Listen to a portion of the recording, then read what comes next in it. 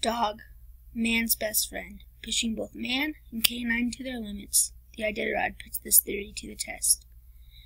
The Iditarod is a dog sledding race ran every year in March. The first Iditarod ran from Anchorage to Nome was in 1973 and has been ran ever since. The Iditarod was given the nickname "The Last Great Race" for all of the above. The Iditarod is a flat, rough, and rocky trail with occasional hills. The trail is located 3,160 feet above sea level. The temperature ranges from 5 to 78 degrees Fahrenheit or negative 15 to 26 degrees Celsius. It mainly snows in Alaska due to the freezing temperatures, but when it rains, it also hails. The wildlife in this exotic environment is spectacular. There are bald eagles, black bears, brown bears, caribou, Dall sheep, Canadian lynx, moose, mountain goats, muskox, orcas, polar bears, sea otters, wolverines, wolves, and over 1,100 more spectacular species. Oil is a big part of the environment of Alaska. It can greatly damage the environment by spilling or creating pollution. One of the biggest oil spills in Alaska was the Exxon Valdez tank spill. It has been considered one of the most damaging oil spills in U.S. history. It spilled over 10.8 million gallons of oil that covered over 2 million acres of land. Alaska is home to two national forests, the Tongass National Forest and the Chugach National Forest. The Tongass National Forest is the biggest forest in Alaska. The Chugach National Forest is considered a U.S. national forest which spans over 6,908,540 acres of land. In Alaska, there are two major national monuments. The Admiralty Island National Monument, which is a beautiful piece of land that spans over 955,747 acres of land, and the Misty Fords National Monument that spans 2,294,343 acres of land. Alaska is a beautiful but cold environment that is a great home for many animals and a spectacular place to host the 2016 Iditarod.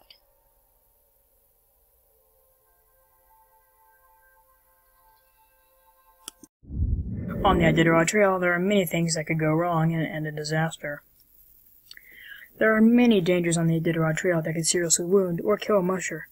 Many of these dangers are a constant threat that could happen at any moment.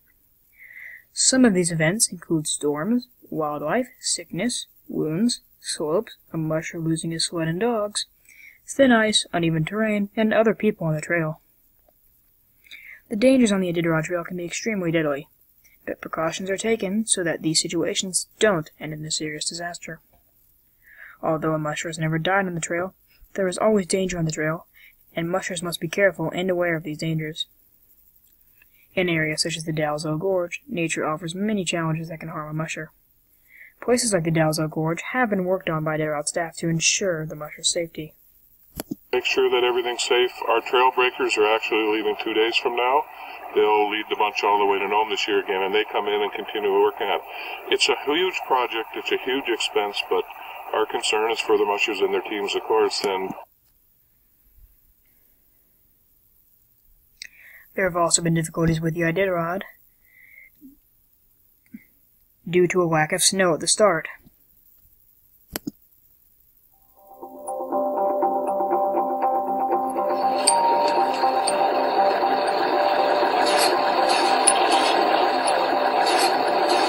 Seems that there's not enough snow in Anchorage this year. We've got 7 rail cars that can tip sideways that are bringing in snow from Fairbanks to help supply the Iditarod and the Ferrandi for what they need snow for this coming weekend.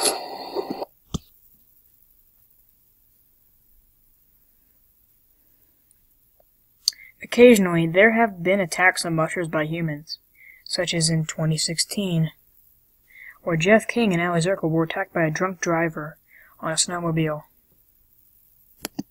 Went by me at extremely high speed, within inches of my body, and sled and clipped several dogs as he went by. One died almost instantly, broken leg, another impact injuries to another. I did the first aid I could and loaded him up in my trailer. Although 9 were injured, multiple of Jeff King's dogs were injured and 1 was killed.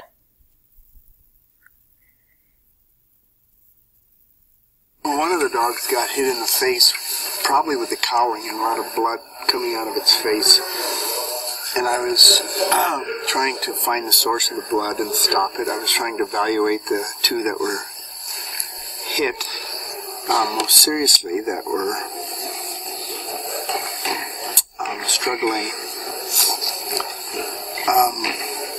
I contemplated hitting my emergency beacon, but realized that I was going to be in town before anybody could come help me and the dogs.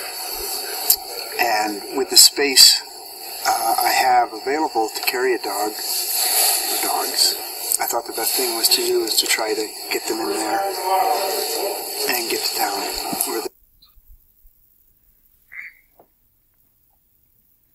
Fortunately, Allie Zerke and her dogs were not harmed. To be honest, I wanted to believe it was accidental until I heard Allie's incident. Minutes later, she was in front of me, and she had someone turn around, and so I hear make several passes at her. Jeff King's dog, Nash, was killed by the snowmobile driver, and multiple of his dogs were badly wounded. Although there are many things on the Iditarod Trail that are dangerous to mushers and their dogs, the precautions taken to avoid these events significantly help the musher and their dogs keep safe from harm.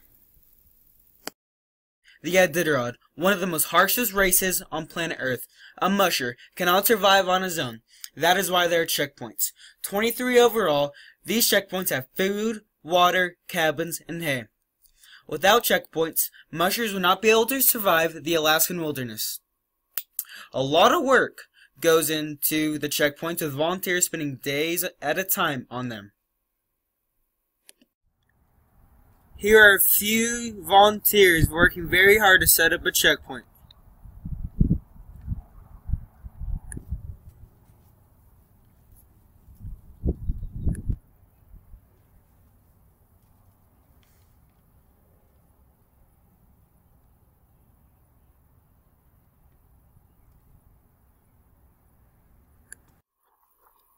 When a musher gets a checkpoint, he goes through a series of events.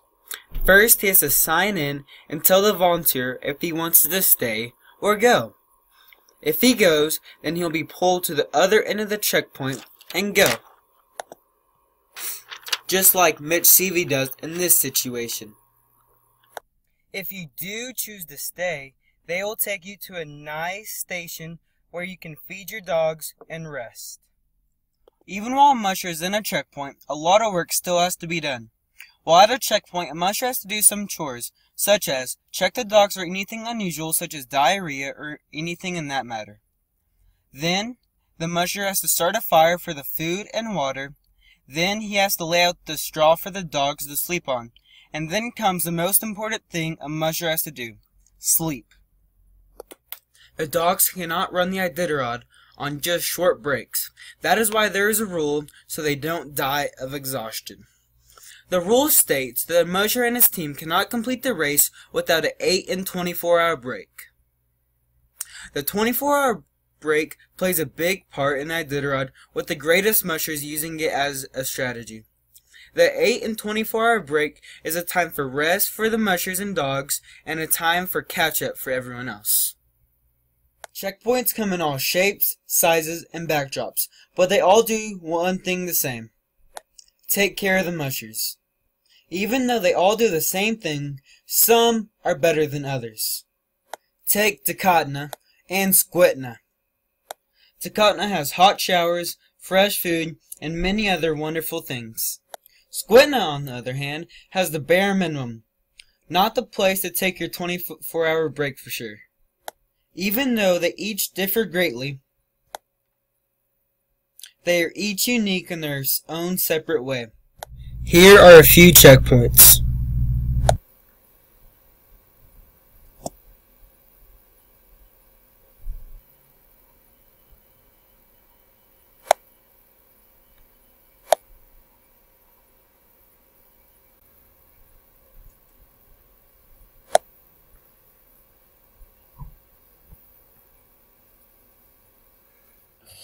The dogs are the heart and soul of the race. Without them and their different equipment and unique skills, there will not be the first race or the Iditarod.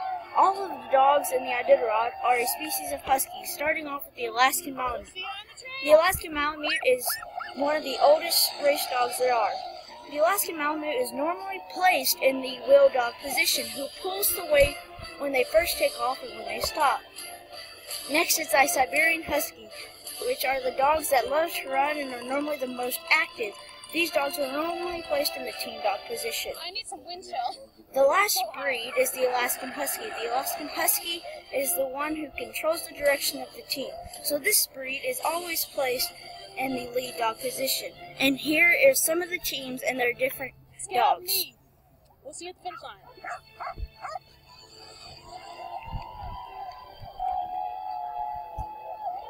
The dogs always need their energy to finish the race, so they feed them high protein. All the dogs in the team have high protein fat and beef for their meals. You should not feed the dogs hard dog food because it will tear up their intestines while they are digesting it and running. Now, I am going to show you a video of a time lapse of all the food that they have provided this year.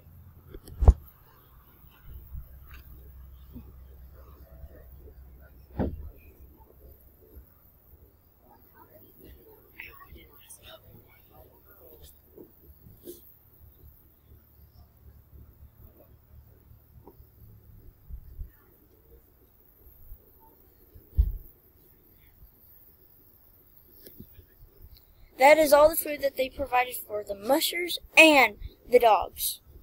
As you can see, they are loaded up in bags, and that's how they transport them to each checkpoint. Now the equipment that the team uses is very specific, down to the booties on their feet. The boots on the dogs' feet are used to keep them from getting frostbite, or their feet could get cold, and they will not be able to run. The harnesses are specifically put around the chest so the dogs do not choke while pulling the sled. And the guide ropes on the harnesses must be secured before they start, or they will be forced to scratch. Miss Seavey puts 2 guide ropes on each dog in case one falls off. And here's a video that gives you an up-close look of the team and the harnesses that they use.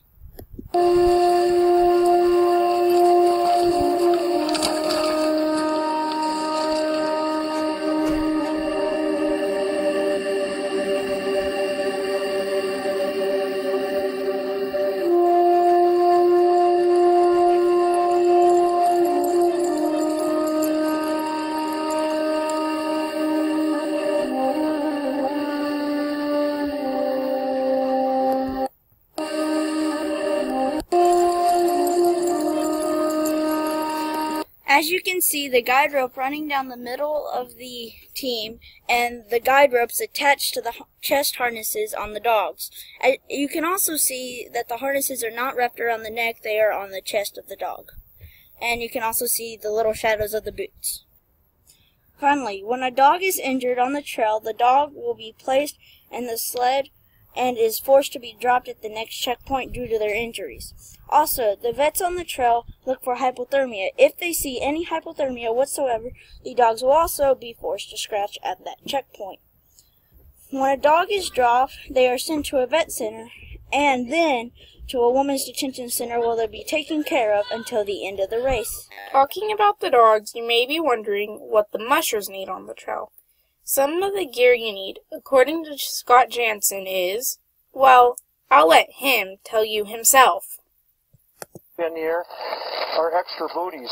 So I'll wrap these up so they don't hurt the sides of my sled. But I stick those on the sides as kind of a support on the sides of my sleds. And then I start putting in some of my other gear. One of the things, of course, being the cooker. And the cooker is always in a spot right about there. And then the other stuff that I have here, I just keep fairly open. I normally have this rolled up and taped a little bit tighter. But for these purposes, I'll just stick it right in there. And then I'll have my windsuit and my booties. And then again, this is my bag here for safety gear. I'll stick that right in there. And then my protectors for my dogs. Well, the whole sled with all... Many mushers think that other supplies is needed, but most agree with Jansen. Other gear that is very important is food. Without food, I don't think the mushers would make it very far. At some points in the race, you need your own food, but most checkpoints feed you.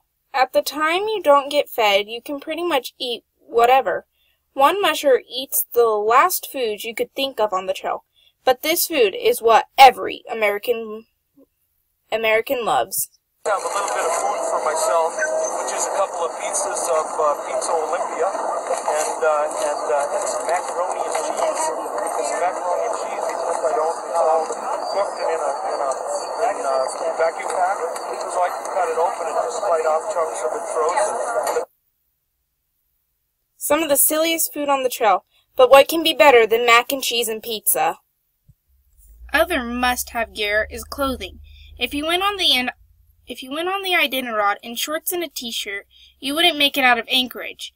Now, depending on where you live, you have either heard of some of the clothes they use, or you may not. Mr. J says you need the following to keep from freezing.